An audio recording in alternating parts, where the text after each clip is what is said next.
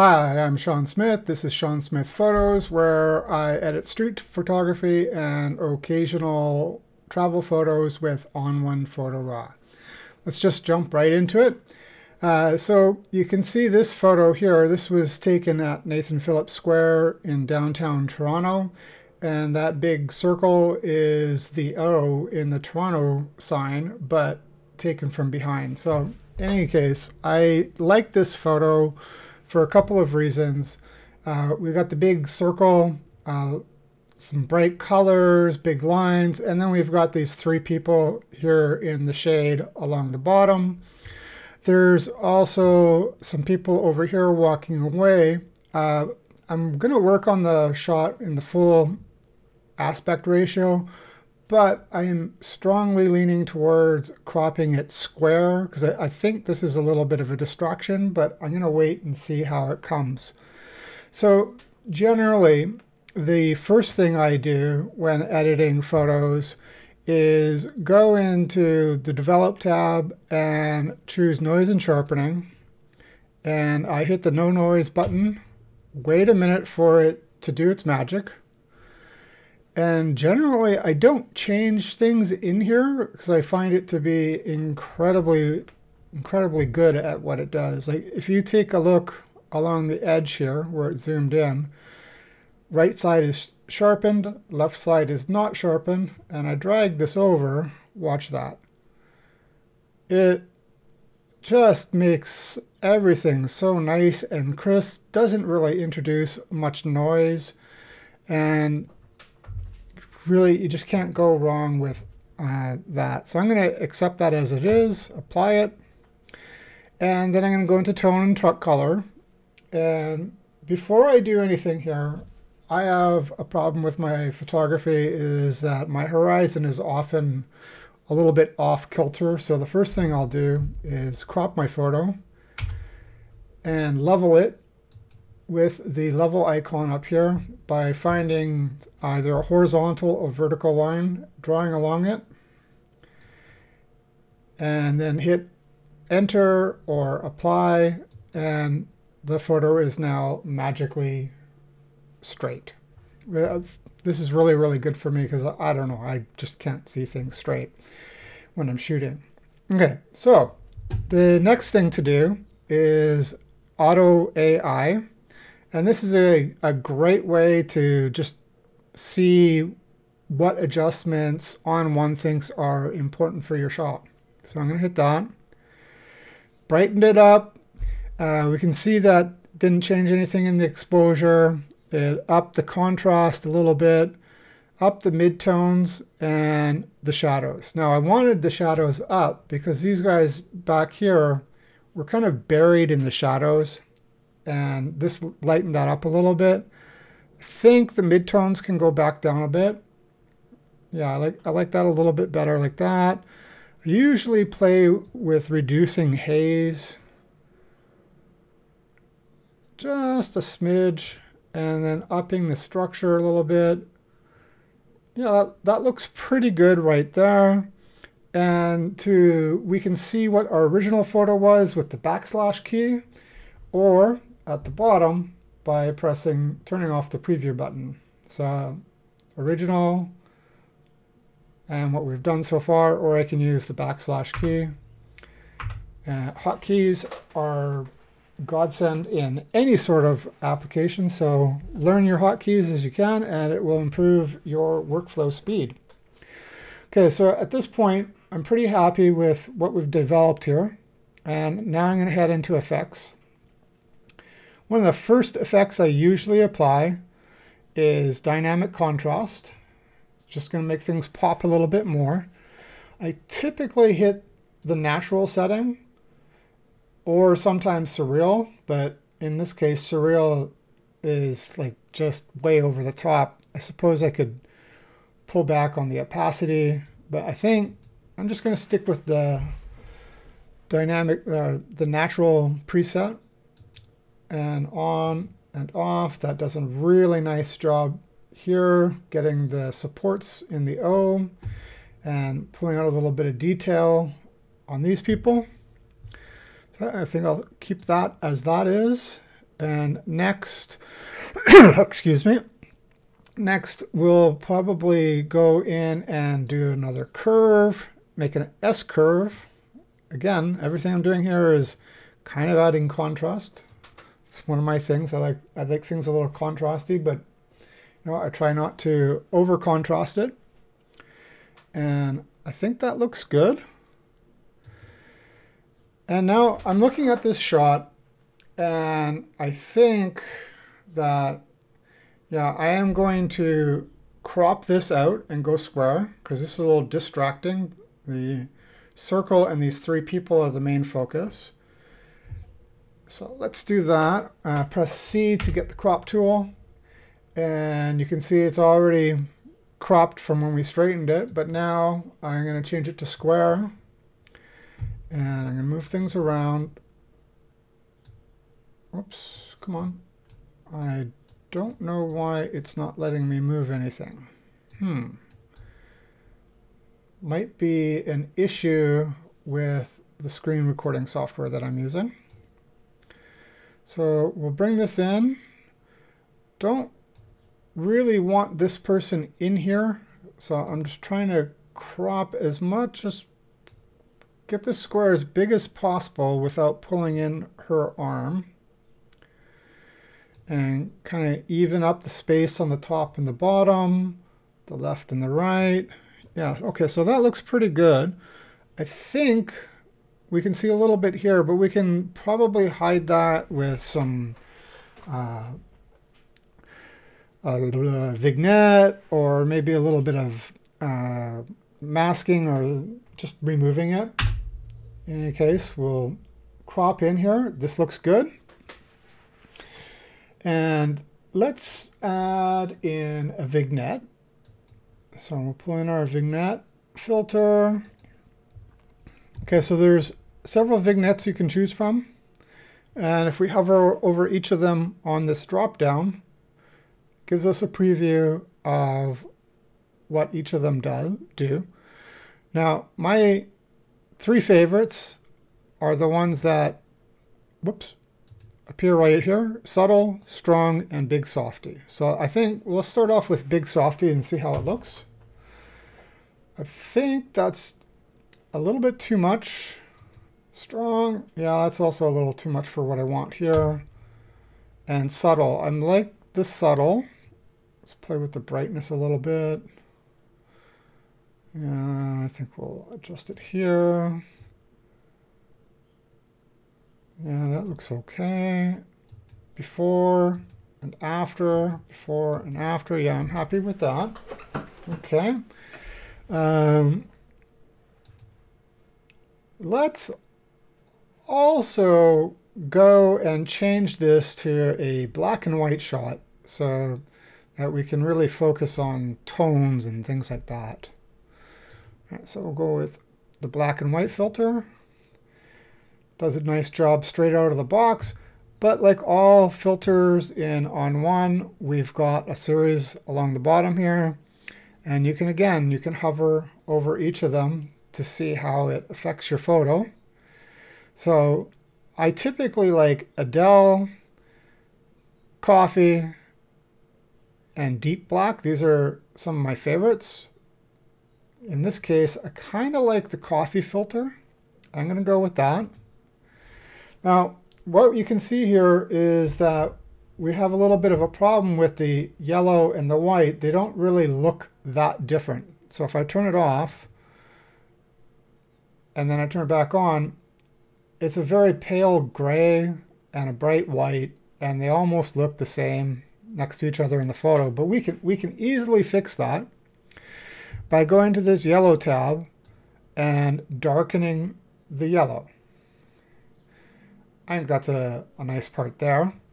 And in the same way, we can address this issue where this woman is kind of fading into the red background. Let's look at this. See, that was a bright red. And I can do that by hitting the red and increasing the brightness.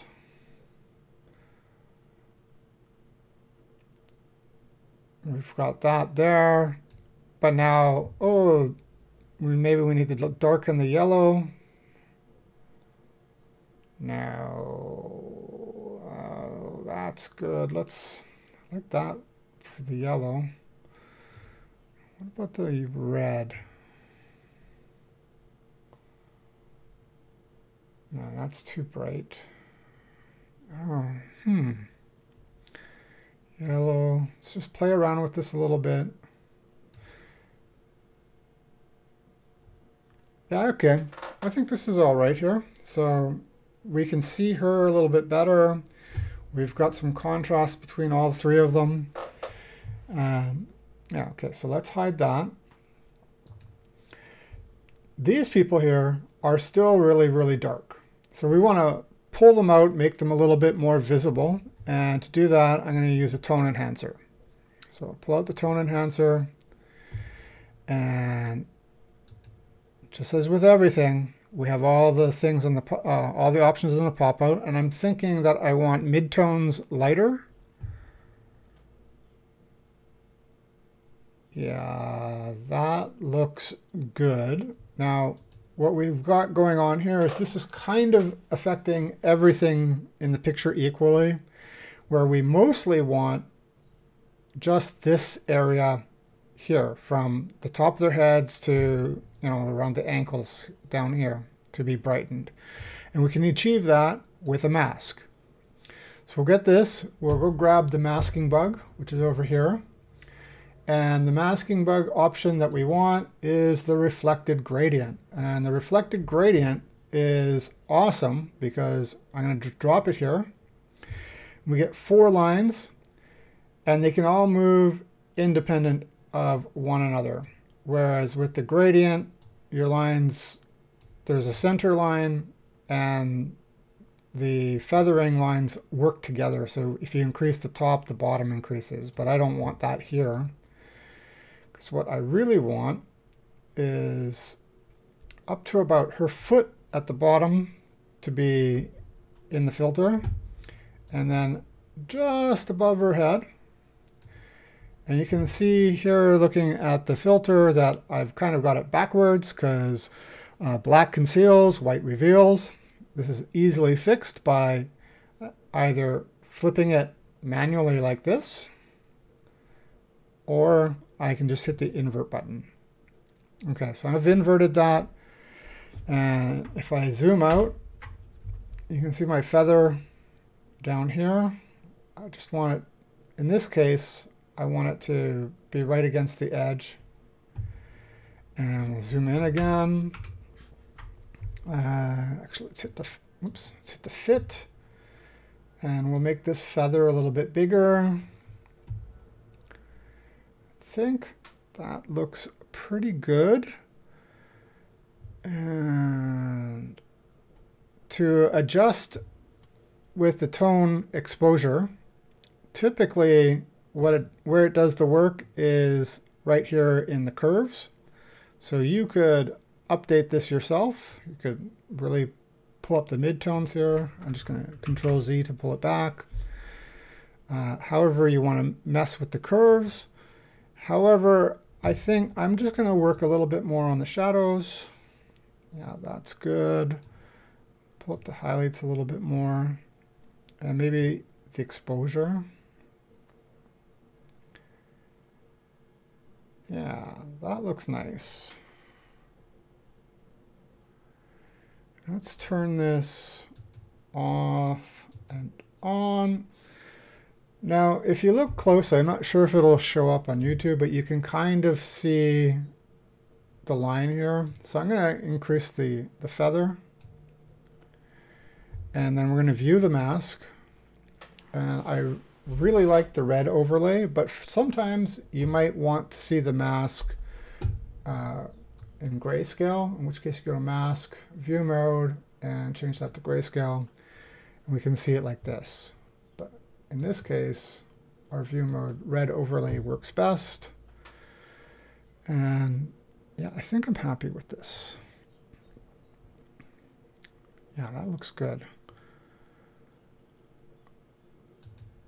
All right, so I'm going to add one more tone enhancer because I've lightened this part up, but I actually want to darken everything around the back. So let's add a tone enhancer. And we'll do this. We'll do darken. Darker to start with. And once again, we'll hit the mask. And this time we want the gradient, but we want the vignette. So I'm going to drop the vignette here. And I'm going to pull this down. And we basically want to have the edges of the vignette right around this circle.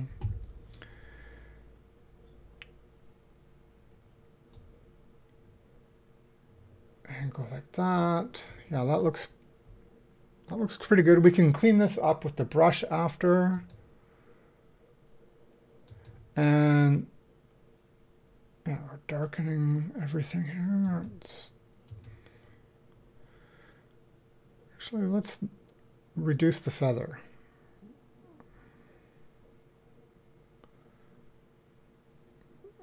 Yeah, I think that's pretty good. And we'll tighten this in just a titch. Just a titch up here. And hit the V key to remove that there. Okay, so this is looking pretty good, except that we've got this really unnatural brightness right here. So I think what we need to do is kind of brighten up this whole area, and we'll do that with our masking tool. And just wait for this thing to fade away. Mask, get a brush, increase the brush size, and let's view it. We can view the mask, Control M, and I want to paint in. So I can change from paint out to paint in here, or I can hold down the Alt key, and now it's paint in. So let's take a look. Feather's good. Opacity. And I don't know why my phone is ringing, but it's a spam call. And I'm going to, oops, paint out by accident. Let's paint in. And let's just grab a spot right here. And we'll paint out just a little bit. Brush that in like that. And decrease the font size here. And all right, so I'm back from my phone call, and let's finish touching up with the brush. Pull him back in here because he got a little brushed out. All right, so I think this mask looks okay. Let's turn the mask off. And yeah, so this looks a little bit more natural here because it's fading in more. Let's brush over, no, actually let's brush this part out. Maybe in between her legs a little bit, down there, between this guy's legs too. Let's go in between his legs, on the side over here. Yeah, okay. So this looks pretty good, and you can see in the mask icon here how it looks. And then we go like this, and let's change the view mode to grayscale. And yeah, so you can see that it's different shades of gray, so we're revealing more the lighter it is. And that darkens up. So everything that's black is dark, and then lighter gray is less darkened. We'll turn off the view mode, and let's copy this mask, and I'm going to try something. Probably not going to stick with it, but we'll just see. So I'm going to add a lens blur, and we'll paste in our mask. And this is way too strong, so we'll drop this probably down to like a 1 or a 2. Let's go with a 2 for now. And all right, so yeah, I think that does a nice job on the background and making the foreground pop in here. But what we got to do is pull up this opacity on our brush, and everything that is on the same plane as our subject needs to be in focus and not blurred. So let's fix that up. Just brush that in. And let's view the mask, make sure I didn't miss anything.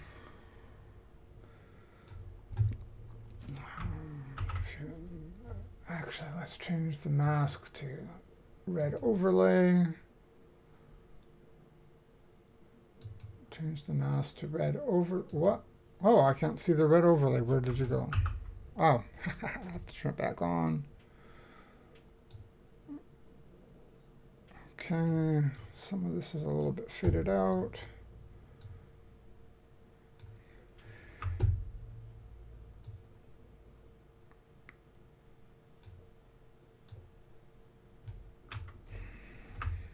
Gonna brush around here really quickly, and just to see how it looks. I know I'm making a mess. I'm gonna either undo it or clean it up. Yeah, I think that looks a little bit better. So let's put this back on, and then we'll spend a little bit of time cleaning it up. I'm holding down the Alt key, so it's brush out. Or sorry, paint in right now.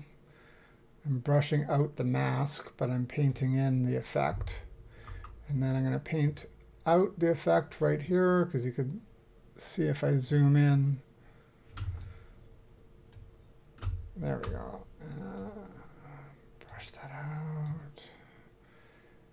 And yes, I know I can use the refine tools, but I don't think I need to get super fine on this. I just need to really rough it in along the edge here. And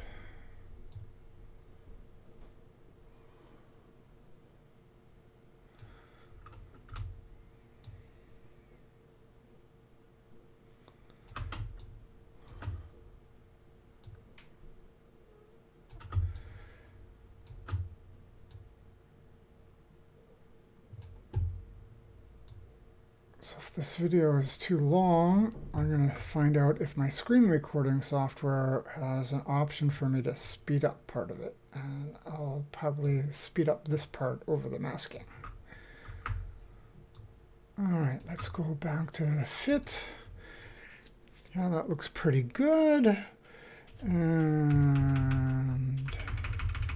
brush in, really soft brush here.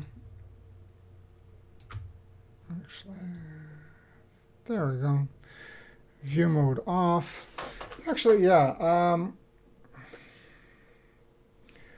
On, off, on, off, on. Yeah, I think that does a pretty good job. I might keep that on there. I think it's a little bit strong, so let's try dropping it down to 1. Let's type that in manually, and yeah, maybe drop the opacity a little bit so it'll be like less than 1.